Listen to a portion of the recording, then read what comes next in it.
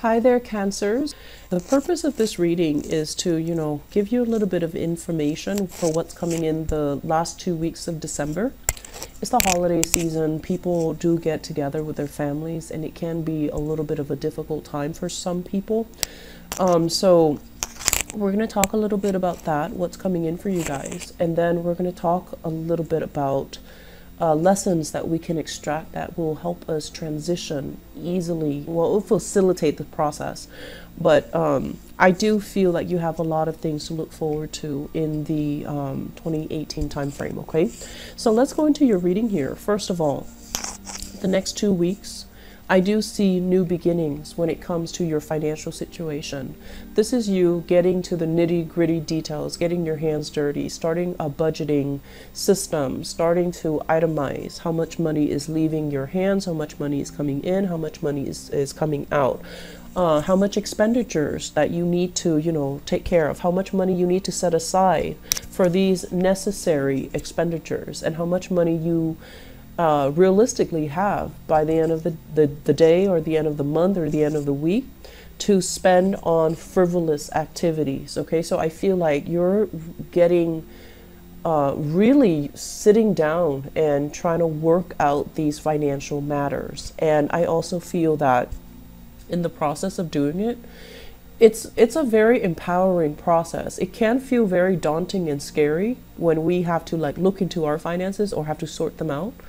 But I feel like at the end of the day, you're going to feel a lot better knowing exactly how much control you have over your finances. I feel like some of you are, kind of making early New Year's resolution and telling yourself, I'm not going to be so extravagant anymore. I'm not going to spend my money like I did in the past.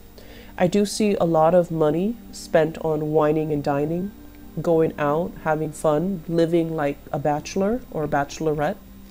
I also see a lot of luxury items, and this is kind of to position yourself so that other people see you as someone who is you're in a different caliber. So I feel a lot of it is just for show. And then I also feel as well extravagant like watches, jewelry, cars, and things that are nice, but are definitely luxury items. And so you're kind of sitting down, and some of you are thinking about selling these things. And some of you are thinking about putting it up for auction, putting items up for bid, so that you don't have, that you're not bogged down with so much baggage, so you're not bogged down with so much stuff, so that you can focus on the things that really matter, and you can focus more on things that are essential. So I feel like, downsizing, rethinking, and putting items up for bid, and, selling items, not having these material things control your life, and feeling like you need to take control of your life and your financial life in particular. I'm also feeling as well, for many of you, it's almost like feeling like health issues from the past it's catching up with us, and we need to make a change when it comes to our diet. So this is exercising more, weightlifting, going hiking, doing a little bit more cardio, and then reducing the amount of sugar in your diet, quitting drinking, quitting going out, quitting just excessive eating and drinking. Okay. Which is all really, really good. I feel like some of you are recently or have recently recovered from a cold, and you're trying to get your body back on track. You're trying to strengthen your body. So I feel like this transition is going to happen towards I want to say the 16th and the 26th of the month. Okay, so you're going to be in a top form when it comes to your health, for those who are recovering from an illness, surgery, and etc. I also feel in relationships as well. I have an earth sign person coming into the picture. So this is a Taurus, a Virgo, or a Capricorn, sun, moon, or rising. And I feel like there might have been some problems with this person, and I feel like it's a relationship partner where they have not been 100% emotionally supportive. And I feel like the relationship with them was very much about keeping scores, who's contributing what financially to the relationship. And I feel like you are dealing with somebody that might be a little bit more on the self-serving side, and you might have given a lot in the relationship, and they're kind of stingy with their love, with their affection, with their money, with their time. And I'm sensing that you're at a point where you're becoming a little bit resentful, like, oh, this is not working, this person is not generous enough, I should have seen it coming, why did I not, see it sooner? So your eyes are being, it's like your eyes are open, you're being, you're enlightened to some aspect of this person that you realize you do not like. And so I feel many of you will be separating, okay, will be separating.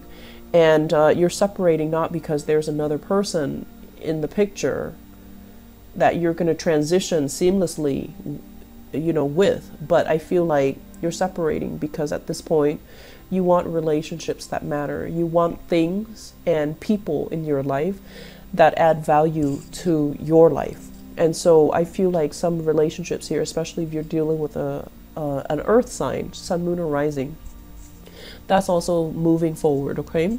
As well, I do see an Aquarius person, sun, moon, or rising as well.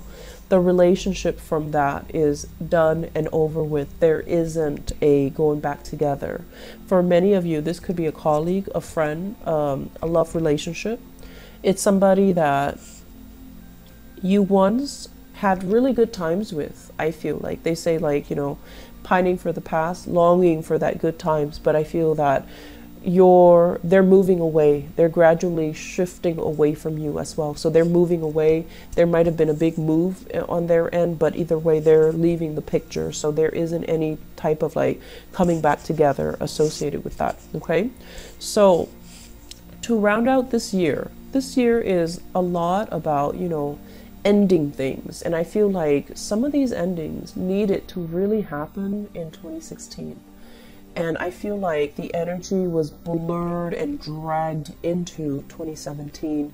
So it created a lot of confusion. It created a lot of scattered energy from your end, Cancers, where you were kind of like giving bits and pieces of yourself to all kinds of people, being pulled in different directions, and not really, being focused and directed to move your life forward, okay?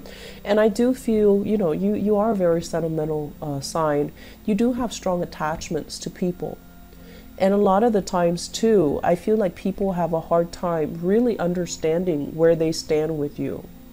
And so you have to also think about it as if I can't give it my all, I'd rather not give it at all, so that you're a little bit more purposeful about who you give your energy to, and that it doesn't create confusion within you. If you're, blocking out 3 hours of your time to talk to one person, to catch up with one person, that's what you have to do, so then the other person understands where they stand with you. So instead of doing that, I feel like you're just like, oh, I have 3 hours blocked off. I'm going to cram in as many people as possible. So then it becomes a group thing, and then the other person is all confused, like, where exactly do I stand with you? So really carving the time out to be one-on-one, to have alone time with people you care about, because that means a lot to them, and that can also allow you to reach out to them and have more meaningful, substantial conversations, okay? So I feel not everyone operates that way, but I feel that moving forward, this is a better way for you to use your energy so that you're not pulled in different directions, so that people around you are not confused as to where they stand, how important they are, and things like that, your intentions for them.